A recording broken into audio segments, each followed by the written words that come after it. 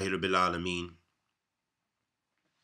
وصلى الله وسلم على نبينا محمد وعلى آله وصحبه وسلم ما بعد.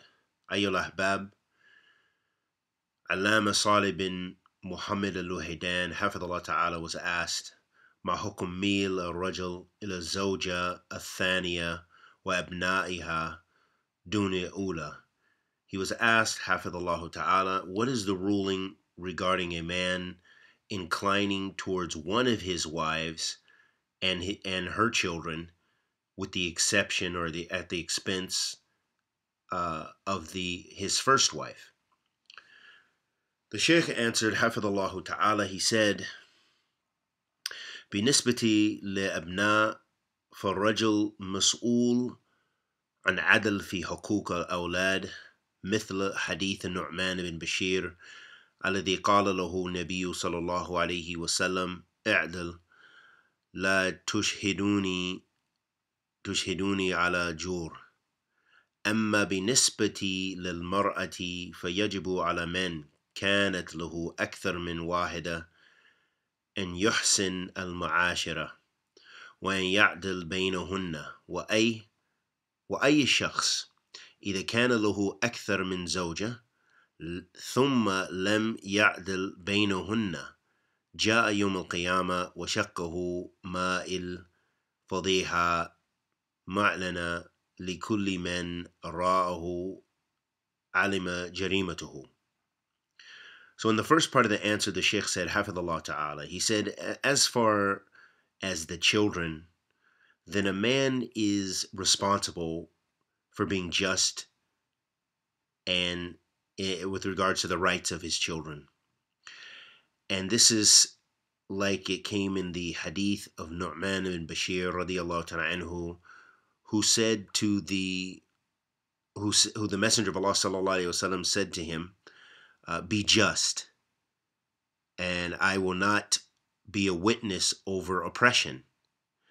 And then the Sheikh said, and as for regarding the woman, then it is an obligation upon the person who has more than one wife to be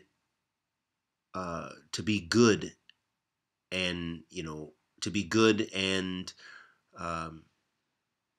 in taking care of his family, and to be just between them.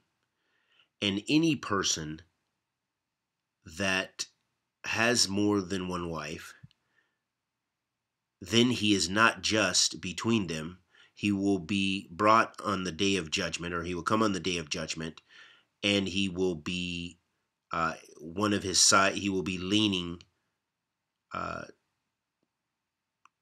to one side, and his scandal will be advertised to the people, and everyone who sees him will know his crime.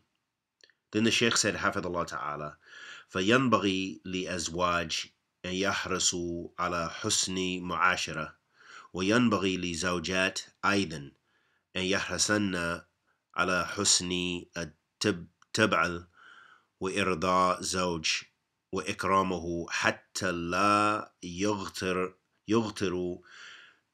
بحسن كرم واحدة ويغفل عن الأخرى.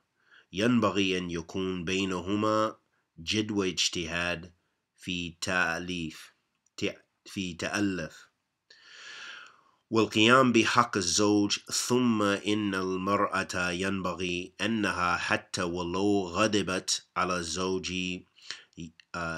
ينبغي أن تتأدب بالآداب الشرعية وألا تخرج من منزله إلا بإذنه وألا تخرج إلى ما يكره الخروج إليه ولو كان مباحا والله المستعان. So the Sheikh said in the second part of the answer, Hafidhullah Ta'ala, he said, so it is a necessity that husbands should strive their utmost to be righteous with regards to taking care of their families.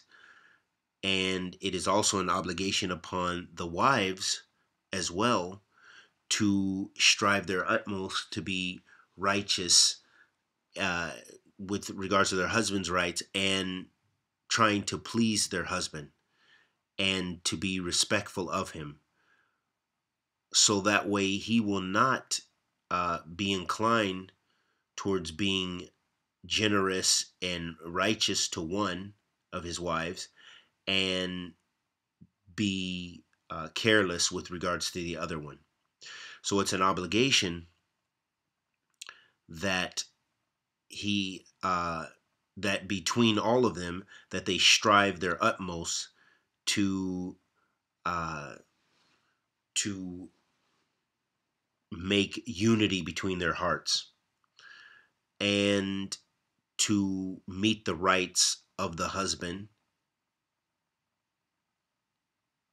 Then also a woman, it is an obligation upon her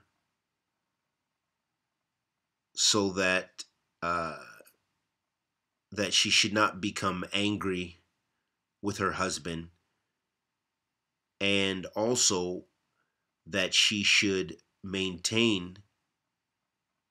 It is also a woman that if she becomes angry, with her husband, then it is upon her to be respectful within the bounds of the Islamic mannerisms and not to leave his house without his permission, and not to leave and do those things, to leave from the house uh, do for any reason that is disliked, even if something is permissible. And then he said, and may Allah help us. And we ask Allah the Almighty to accept our good and forgive our evil. Anything I said that was correct was from myself. It was from Allah subhanahu wa ta'ala. Anything mistaken, any mistakes or any thing that was said incorrectly was from myself and the shaitan. Wa sallallahu wa sallam ala nabina Muhammad.